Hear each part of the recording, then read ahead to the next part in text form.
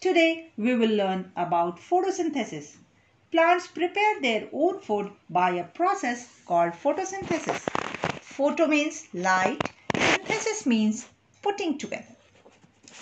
Plants need sunlight, carbon dioxide from air, water from soil to prepare their own food. Photosynthesis takes place in the leaves of plant. Leaves are the kitchen of plant. Leaves have tiny pores called stomata through which carbon dioxide enters the plant.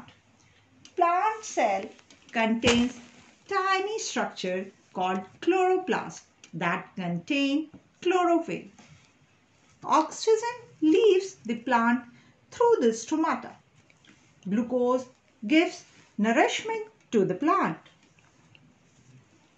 The extra glucose prepared is stored by the plant in the form of starch for later use. Plants and human beings are interdependent for air. Means plants take carbon dioxide from air and human beings take